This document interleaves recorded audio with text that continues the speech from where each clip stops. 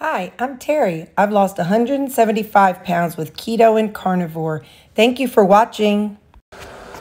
Well, while I'm making my evening tea, I'm going to go ahead and get my stuff ready for work tomorrow.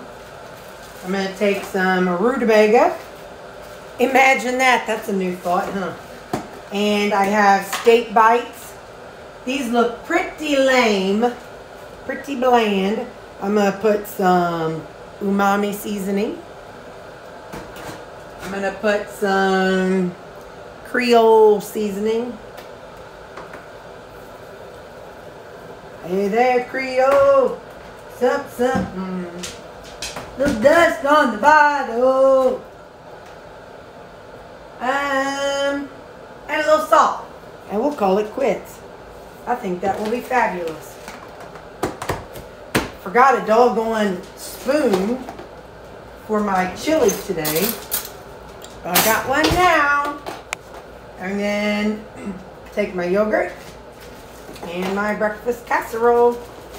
And that's what I'm taking to work tomorrow.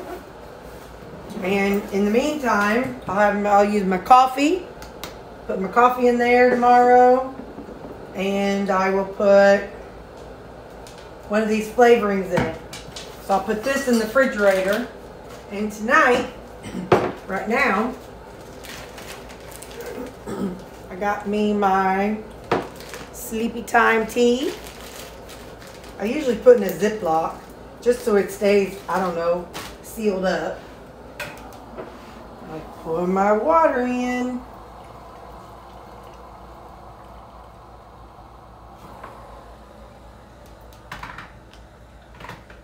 So I like this little thingy, but I think I like a fork better. I don't know, because then I just smush it down and let it just sit like that. And that thing would probably do it too, but I just like the way the fork works. So anyway, I have this, so if company's around, I could use it and be fancy. But when it's just me, I ain't fancy. So, all right, see you in the morning. You know, before COVID, we used to have potlucks ever so often. So now that things are slowing down in our area, I asked if we could have a potluck. So I come in, I got here early, and I scooted this conference table back, and I brought some big plug-ins. So we usually use a different room. But anyway, so we're having a potluck today, and I forgot that, and I made up my lunch. But I'll still... I won't eat my lunch, but my plans for the potluck today, this is my crock pot, and as you see, it's empty. What I'm going to do is, I've got baggies for when it's done. Oh, and there's a bill. I'm glad I opened that. I brought that to look at. I brought scissors and a knife, and I am going to run to Sam's before the potluck starts, like 10:30-ish. And I'm going to pick up like 3 or 4 rotisserie chickens.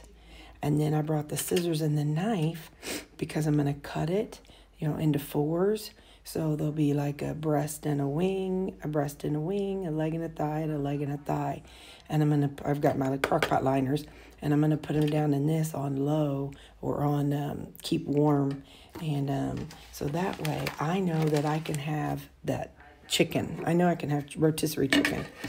So then, as other people bring in dips or other side dishes or whatever else they're bringing, which, it's just a variety. People can bring what they want. But I know people on my team are bringing things to make nachos. So I can put some nacho cheese on my chicken, or I can put whatever, other dips that people bring on top or beside my chicken. Somebody usually I say, brings something like a salad or veggies. So that was kind of my plan. So if I go pick up some rotisserie chickens, then that can be, for me, I'll have the rotisserie chicken, a cup, maybe 1 or 2 pieces, and then can have some of the sides to go with it. And other people, I know we've got 2 or 3 other people that are doing Weight Watchers, and I know for them, chicken is 0 points. So chicken is something that, even if somebody's trying to be healthy, they could get a piece of chicken.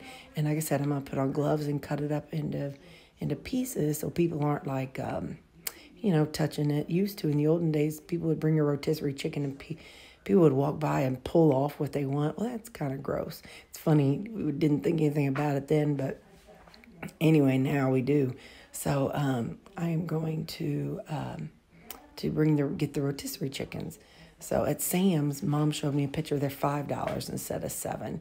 So I'll get 3 or 4, and then that way there'll be some variety. Because 4 times 4 is 16, so that'll be 16 servings or so, and maybe even more. I don't know. So, but that's something I'm doing. Hey, so I'm waiting on one of my team members to come in, and I brought my breakfast casserole. And yesterday I just ate it cold. I think it was yesterday. Anyway, one day this week, I just opened up the Ziploc bag, and I did it just like I do my muffins.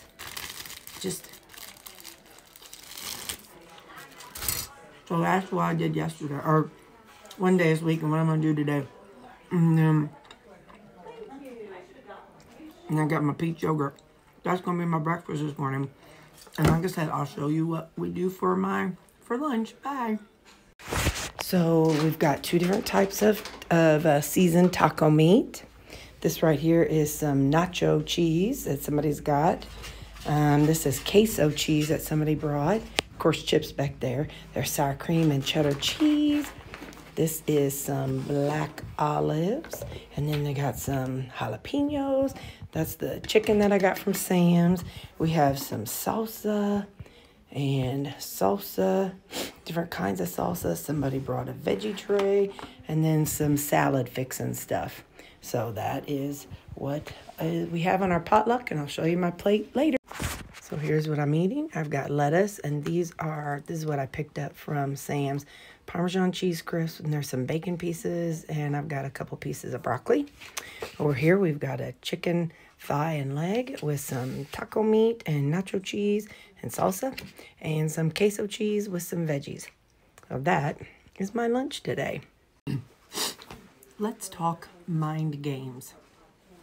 So I am still Terry, which means I still have the same mind. I still have the same addictions. I still have the same issues. I've eaten all that food. My stomach is full. I'm not like Thanksgiving full, but I'm full. And my brain is still Terry. And I want to go back in there. I want to fill another plate with more chicken. I want to have more of the nacho cheese. I want to have more salad, and I do not have room. But in situations where I don't have my food in a controlled portion, my mind, like a situation like this, not home eating my salad, you know, that's not controlled, but that's veggies and I'm not so worried about jicama making me fat, or lettuce making me fat, or cabbage. But the mind games continue. Just because you hit your goal weight doesn't mean you got it all together.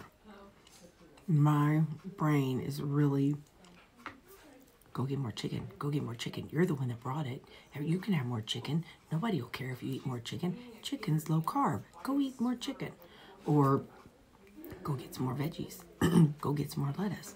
It's just, there is a loop right now in my brain saying, go get more, go get more, go get more.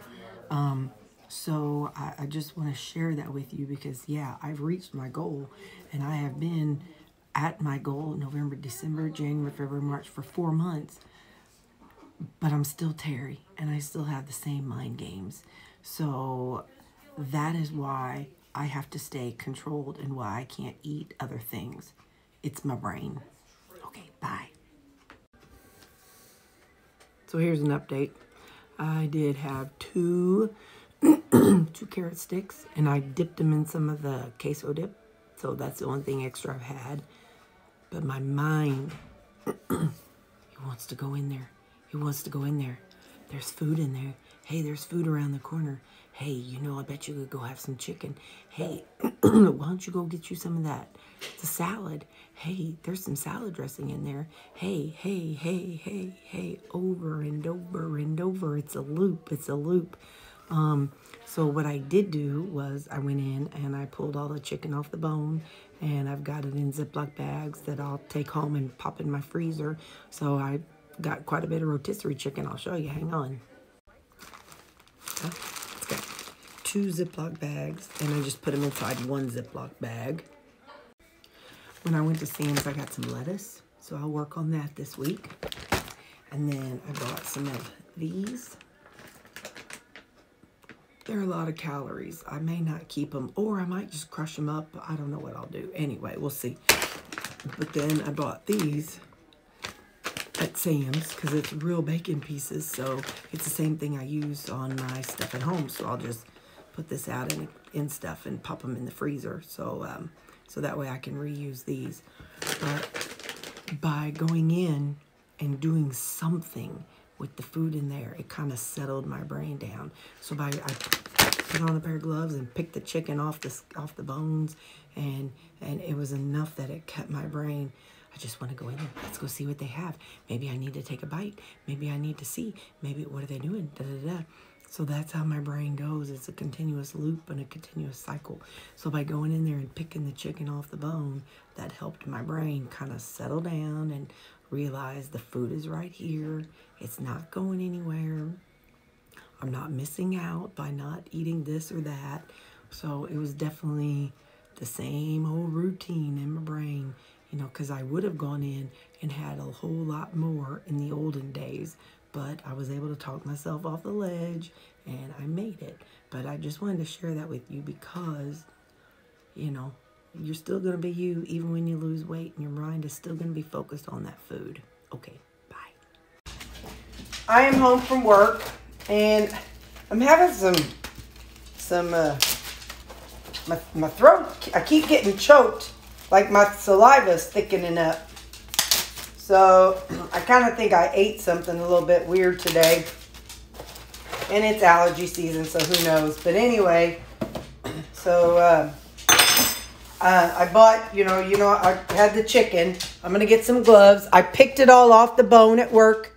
So as I was, and I may have said this already, but about 2 o'clock, I started having some issues. And I'm like, I got to do something.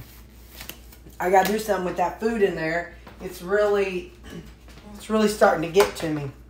So about 2 o'clock, I went in and started gathering up my stuff and, you know, gathering up my chicken and putting it into bags. And I took the lettuce and put it into, I put the lettuce in, you know, in a Ziploc bag. So I was just kind of doing some things to end it up, you know, to kind of help put it all to an end so my brain could be like, okay, Terry, the food is gone. You can just stop.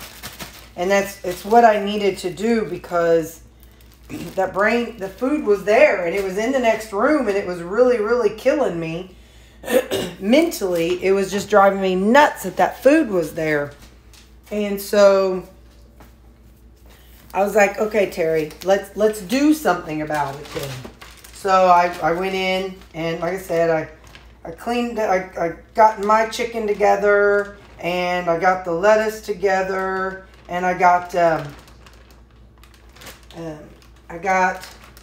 my bacon pieces, and I ended up giving somebody the chicken parmesan, or the parmesan crisps, and I did that because they were pretty high calorie, more higher calorie than what I want to spend my calories on such a small amount of food. And so I gave those to a coworker. Anyway, so by doing that, I was able to relax my brain. And once it was all put away, you know, I got my stuff put away. As I was putting away, other people were starting to come in and put their stuff away. And once it was all being put away, my brain, it settled down. It was kind of like, okay, that's the end. And maybe that's some anxiety. I have no idea. But that might be just anxiety, just knowing that it was all in there and knowing that it all needed to be put away. But anyway, so getting it all put away really, really helped set those urges at ease. And I was able to relax a lot more and just enjoy the rest of the afternoon. So I wanted you to know, like I said, it's not, you're not cured just because you reach your goal. So, but you could see how much chicken I had left. At first I was like, you know, I'm spending $20 on bringing chicken, and that's a lot of money to take. But then, you know, then this happens, and it's the end of it. And I brought all this chicken home, and now I'll be able to, you know, use this. I'm putting it in 7-ounce servings. And, of course, you can imagine I have some monsters down at my feet just hoping I drop something. But, so I'll give them a bite at the end. But, anyway, so yeah, that's how I went. That's what happened. So the way I was able to relax my brain was to finally go in there and start cleaning up. And then I moved the table back where it belonged, and I wiped off the table and just kind of was able to close up shop.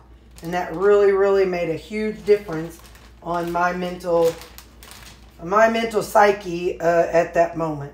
So I just wanted to share that with you, so that way, you know, if you're ever in that situation, you know, and you're like, what, you know, what, I need to get away from this food. I don't really know what to do. Don't really know how to process it. Well, that's what I managed to do, was going in and finishing it and putting it all away. That really, really helped me, because then I wasn't like, oh, there's food over there. There's still food over there. I need that food. I need that food. When I was so full, and I was sitting in my office just drinking water and drinking water. I was drinking so much water that I was like bloated and full and felt like I was sick because I was just drinking so much water. But it's what I had to do to get through. So just know you're not alone. And let's see how much chicken I've brought home. I think I'm going to get one more maybe. We'll just see. We will see. These dogs may not get a bite. Oh, that's funny. It's 7.9 ounces. Well, I can't not give them a bite. 7.3. So there's 1, 2 bites. 3 bites. 4 bites. All right. So 6.7, that's close enough to 7 ounces. I'm not going to notice 0.3 ounces being out of this chicken bag. So let's see how much we got out of this. Those, I tell you what, them Sam's chicken were huge. It was not the same as Walmart. I thought they would be the same, but they were absolutely not the same. All right, so we got 1,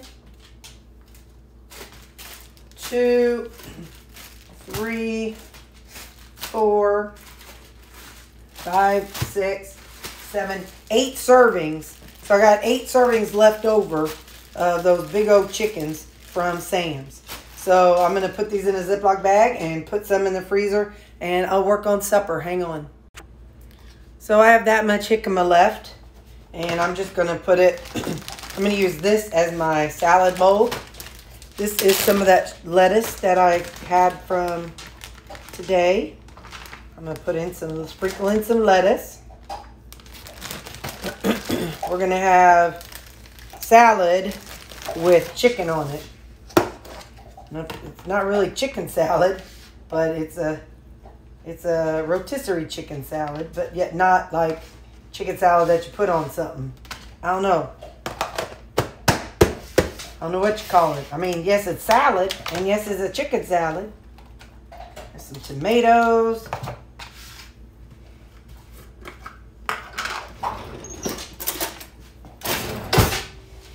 My coworker Leslie I told her about, I don't remember, I was talking about putting cucumbers on my salad. She said, that's not as weird. Some people put a bunch of raw onions on their salad. And I just made a face and I'm like, I put onions on my salad. I'm like, she doesn't go into meddling now, that darn girl. She needed to mind her own business. I tease because she's the one who I've worked with for 10 years, and she's my health conscious coworker who's put up with me and all my weird diets all these years. And she's been very, very good with me and patient with me. Listen to me complain about my weight. Meanwhile, I'd go to McDonald's and Burger King after work and have fries and a shake, and and yet I'd still have the nerve to complain about my weight. So anyway, I'm like, girl, I don't know how you put up with me this long. She said, I don't know either. Well, she didn't really say it, but I know she was thinking it. I'm behind you because I'm getting out some salad dressings. I didn't have any. I just had this. This Parmesan peppercorn marinade open. I do want some of this because I just like this flavor. So I'm gonna put some of that on here. So lately I have not been weighing everything, but again, the main course has been usually the same stuff that I weighed out, and it's all been 600 to 620 pounds. So the thing that's changed is just the sides, and I'm not adding anything different to my salads, although I am adding more dressing. But, so far so good. My scale isn't going down or up or anything wonky. So there we go. That's going to be my supper tonight. A salad topped with rotisserie chicken. And that's all, folks. Bye.